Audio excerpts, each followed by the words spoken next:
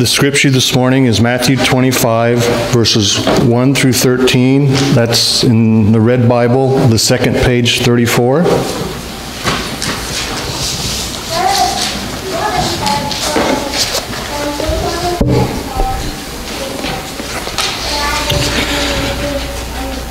Then the kingdom of heaven will be like this. 10 bridesmaids took their lamps and went to meet the bridegroom.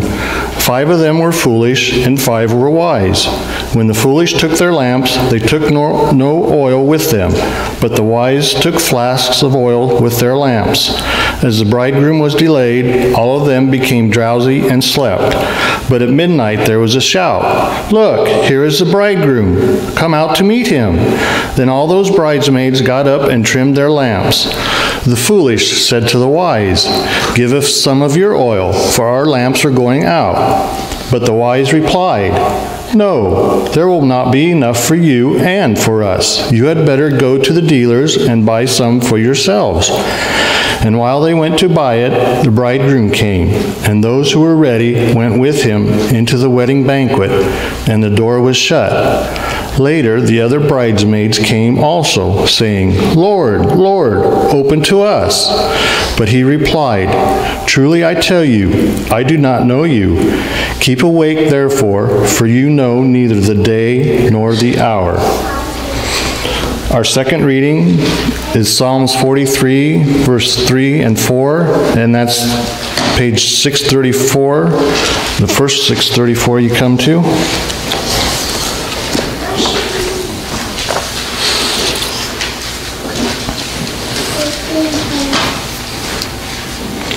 "O send out your light and your truth. Let them lead me. Let them bring me to your holy hill and to your dwelling. Then I will go to the altar of the God, to God my exceeding joy. I will praise you with the harp, O God, my God."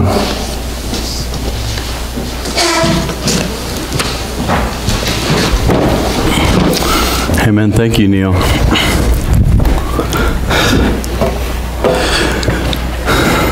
So the parable of the bridesmaids. The parable of the bridesmaids. Last week we talked a little bit about a wedding as well. We talked about the rich landowner, possibly the king, and the story of this parable begins, and it says, it was just the previous chapter. If you still have your Bibles open, you can see that. It says, the kingdom of heaven is like... And then Jesus tells the parable. I explained to each of you last week, and I want to reiterate this again. It's very important that in the parables and in the Bible that you draw your conclusions. Some of you may or may not know, but I have an agenda when I read the Bible, whether I like it or not. I bring all of me and all of my past and all of my relationship with Jesus into every scripture I read. I can't not bring it. And you do the same. The Holy Spirit speaks to us and through us in different ways. And these are stories. They are made up stories by Jesus. They are parables that help us maybe relate and understand what's happening. And he says here, the kingdom of God is like the 10 bridesmaids. Now, I want to set the scene for you, explain a little bit about it, kind of like I did last week. And then when we get done, we're going to have a candlelight ceremony that I think you'll find both enjoyable and fascinating. But it's like every other worship experience that you come into. The more you bring into this, the more you will get out of this. My prayer is that each time we come for worship, that you are expecting.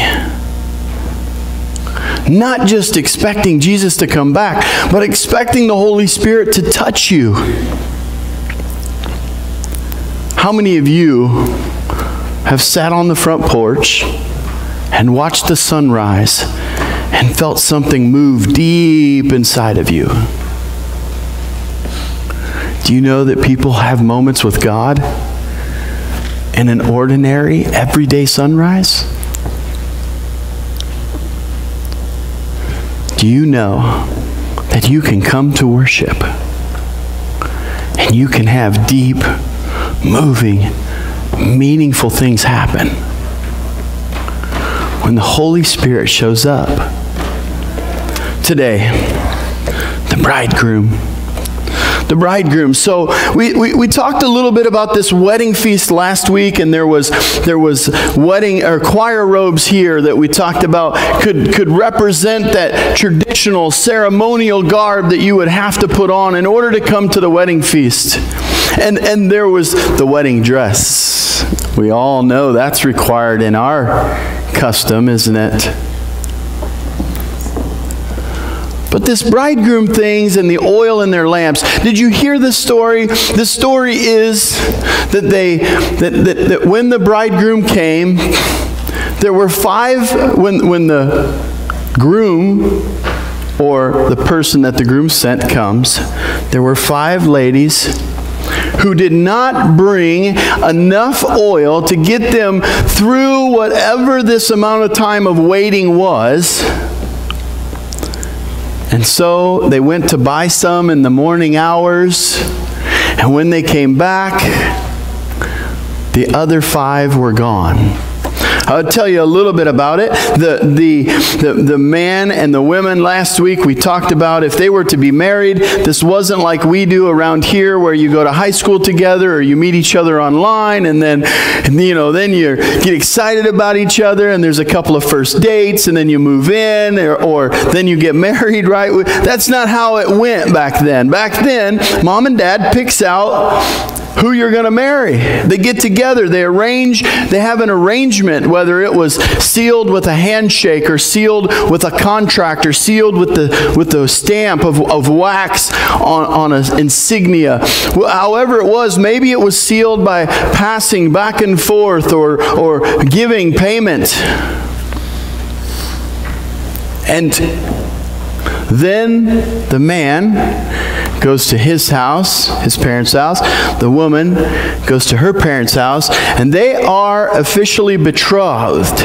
They're actually married. But they can't live together because there's no place for them to live. So the man goes back to his parents' house, and almost always, not every time, but almost always, there would then be this building of a house, often on the men's property. How many of you are farmers and have your children built houses on your land? That happens. It does, doesn't it? You guys look at me like I'm talking nonsense this morning. Are you all still with me? Okay. So the groom then would begin to build this house and get everything ready. And then there would become the moment when everything is ready. He would send a servant or someone to say, we're very, very close now. Get ready, because I will be coming to get my bride. Now there would be a special group of women selected to be with her, to get her ready, to cover her in oil so she smelled amazing, to do all of this stuff. And we do that now, only they call it Bridezilla. Boy, have we twisted things up, haven't we? I mean, this doesn't look anything like it does then, but it does. It looks a lot like it does. And you guys, this is all subject to some historical background. Not exactly. Lots of people did it a little bit different. Lots of cultures did it a little bit different. Anyways, as they prepare, the story that Jesus is telling us is that these ladies are waiting, and they're waiting, and they're waiting, and that 5 of them brought extra oil to fill their lamps, and 5 of them did not. Last week, the story said that he brought everybody invited everybody to the wedding feast, and very few came. Matter of fact, none did to start with. So he went out and sent his servants out. He sent his church out to personally invite people. And they came, and they came, and they came, and they filled the place. And this wedding feast would have went on, this party would have went on for possibly a week. This was not a one evening event where if the bride doesn't get here soon, I'm leaving. And if they don't serve supper, wait, honey, it's 10 p.m. I think we should go. The music's starting to get too loud. Right? You guys know the drill, right? You know what I'm talking about. That's not how it went. You were there for an extended amount of time, for days on end. But something happens. The king, the landowner, comes and spots one person who is not dressed in the ceremonial garb, and he says to his servants to send him where there will be gnashing of teeth. Today's parable is one that it cuts deep into my theology. It's hard for me to figure this one out. You see, five of them have prepared well, and they're ready, and they are accepted and brought in to the ceremony. 5 of them came unprepared. And it says that they go to the door and they knock, and the landowner says, I don't know you. Now, I've read my Bible a time or two, and I can quote the scripture that says, behold, I stand at the door and knock, and whoever opens it, I will come in and sup with them. What is it? When is it that Jesus closes the door on us? Is that what this is saying?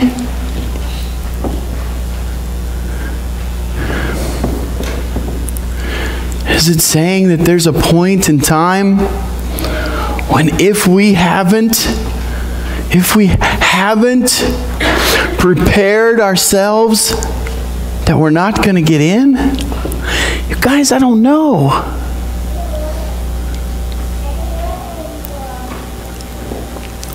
The next story in this chapter is a story of the landowner who gives talents to his servants. That scripture reference is listed. It's verse 14 through 30 in Matthew. It's listed in your bulletin for a reason. I want you to take that home and read that story. I want you to read it twice through. Once for your mind, and then once very slowly in prayer for your heart. You see, we have to let God speak to us in these stories. There's a warning in Mark that says the parables and the Word of God, that people who do not believe in Christ will not understand it.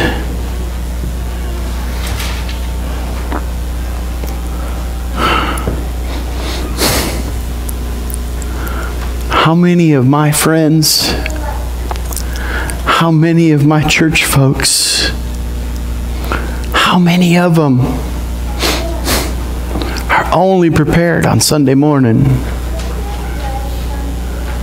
How many of them are only willing to wear the sign, I'm expecting soon, on Sunday morning? I mean, I'm thinking about having those signs ordered in a 4x8 sheet, and we'll stick them in the yards. Any volunteers to have that out in your front yard?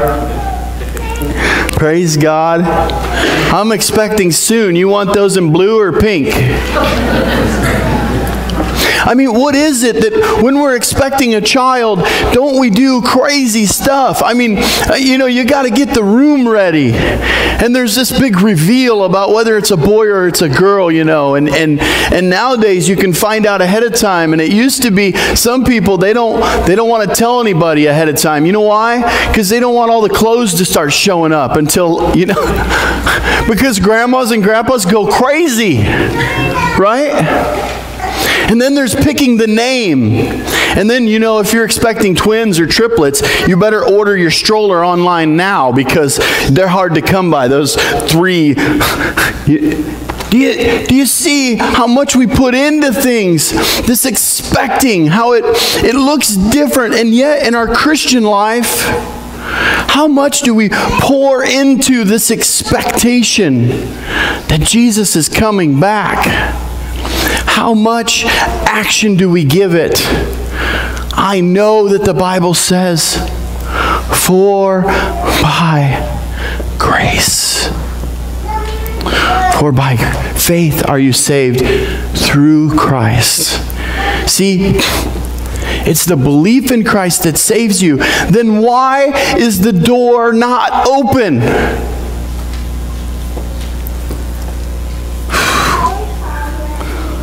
I'm not going to give you my answer. I'm not going to tell you what I think or even how I feel about that. Because the Holy Spirit has to work in you.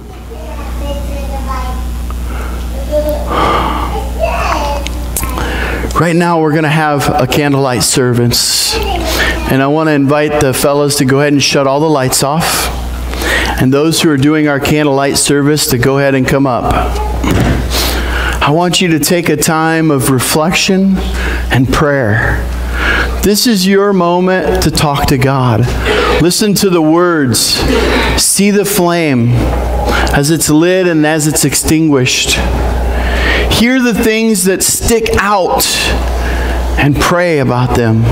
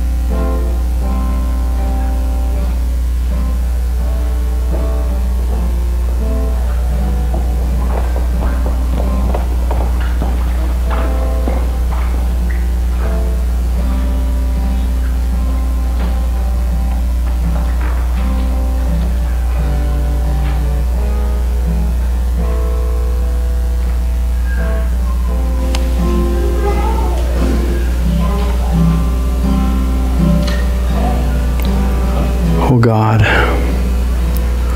allow us to be your people. Allow us to be those who come prepared, those who are constantly expecting. Oh Lord, allow us to feel your love and your grace. Oh God, allow us to be prepared as a church to love people who come in the doors, to love people who can't make it in the doors, and to love those who have never considered these doors. Oh Lord, help us care. Care for each other and care for the lost. We ask this in your precious name. Amen. Okay, I'd invite you all to stand. Our final song is a fun one.